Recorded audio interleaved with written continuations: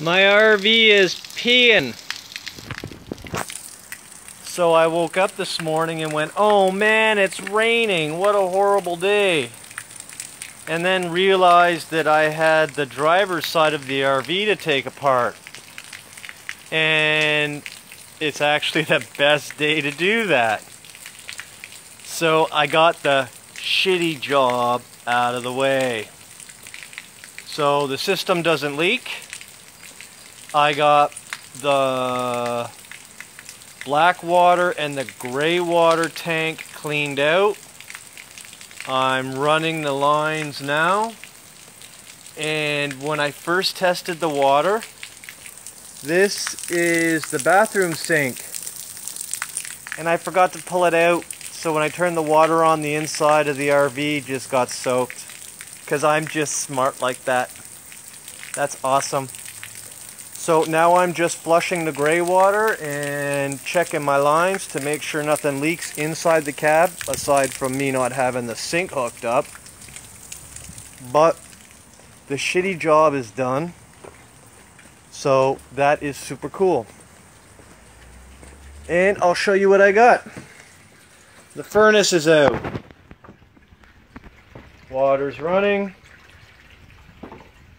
Furnace and exhaust plumbing is gone. The exterior wall is gone. Jose, the property manager, wants the bathroom. He's already taken this stuff and this stuff. So now he gets all this. But yeah, I took the sink apart and then turned the water on, and it was like, pshh, not good. So this will probably take me a couple of days to tear out, because I got to do it in such a way not to break anything, because Jose and I made a deal.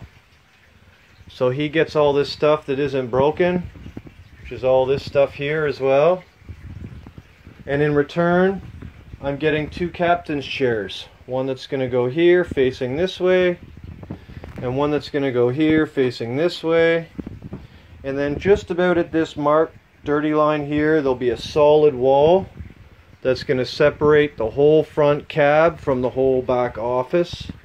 So I'll still be able to drive with 4 people here. But it's raining, so this was the best day to do it. Oh, and by the way, first day of the ponytail. It's grown back long enough that I put it up. Yeah. I'm excited. Cool.